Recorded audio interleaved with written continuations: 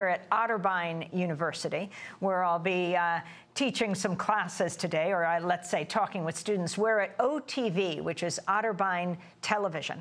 And Harvey Wasserman, I wanted to talk to you now about voting machines and your concern over the years that electronic voting could be used to steal elections. Are you still concerned about this? Well, electronic voting was used to steal the presidential election right here in Ohio in 2004. John Kerry was the rightful winner in 2004 over George W. Bush.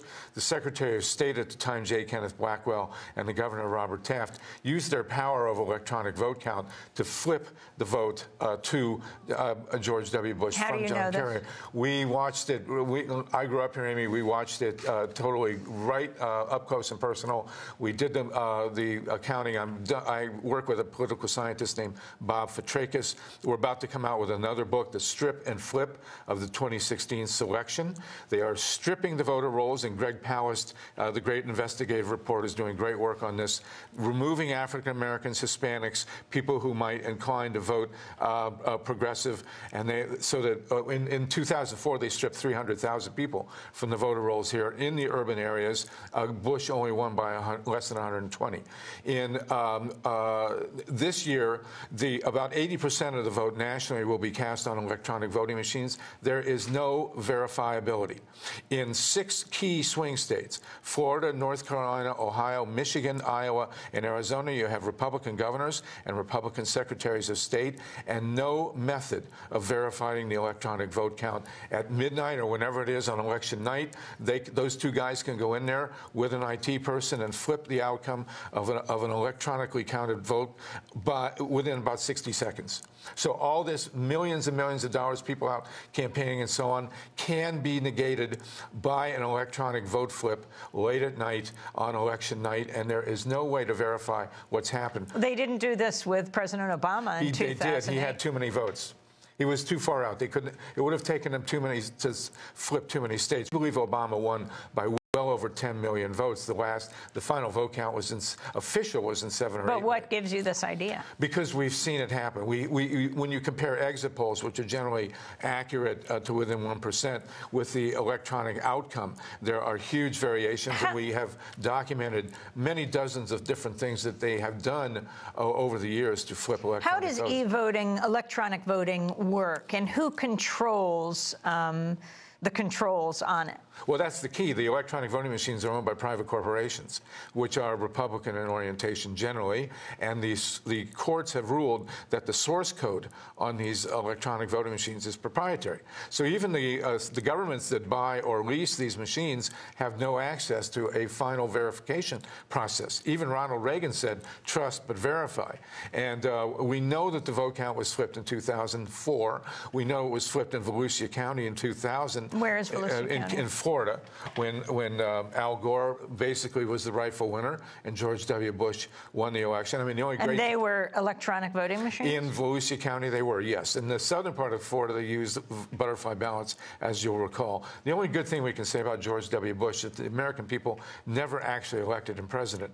And we're looking now at 2016, an election where we very easily flipped in those 6 key swing states and elsewhere. What do you think is the answer?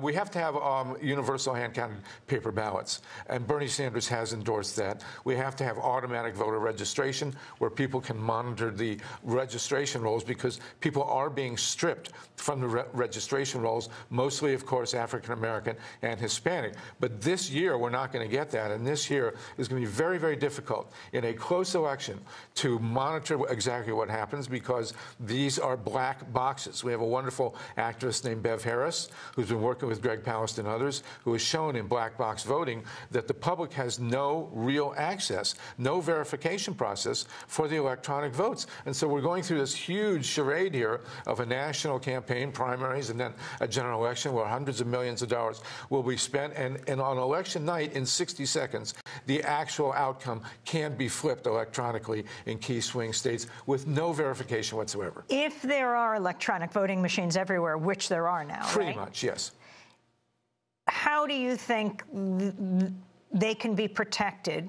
People can be sure that their vote is counted, that they cast, even using electronic voting machines? They can't be. You cannot verify an electronic voting machine.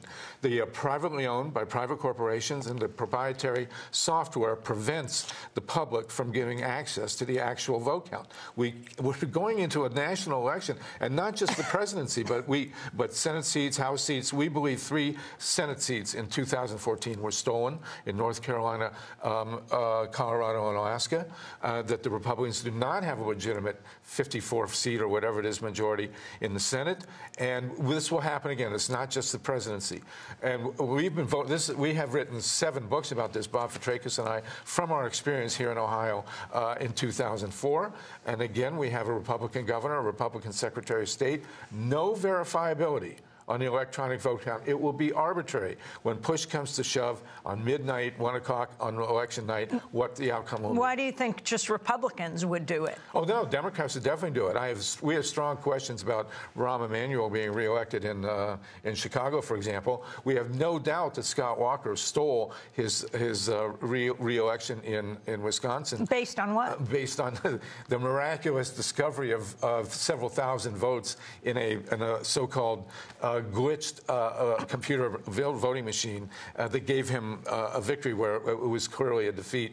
You know, this is stuff that was going on a long time. These methods were perfected more or less overseas by the CIA and other covert and overt operations. They came back. It started in 1988 with George H.W. Bush using electronic voting machines in New Hampshire to beat Bob Dole in the 1988 primary. And we have seen since then the use of electronic voting machines all across the country to flip elections after they have stripped the voter rolls. And when you say stripping the voter rolls, you mean? Yes. Well, Greg Palast has reported on this. In Florida, 2000, 90,000 mostly black and Hispanic voters were stripped out of the voter rolls before the election in a vote count that was won by 600 votes.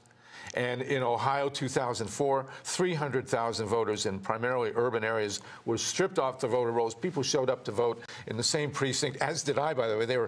I was denied my absentee ballot, and we had a federal lawsuit on this, which we won and went nowhere after that. But the reality is that we are voting in black boxes, and that the governors and secretaries of state of these key swing states, but wherever you have a governor and secretary of state from the same party, be they Democrat or Republican, they have the power under the electronic voting system to flip the outcome of an election with no verifiability, because the courts have ruled that these privately owned voting machines have proprietary software.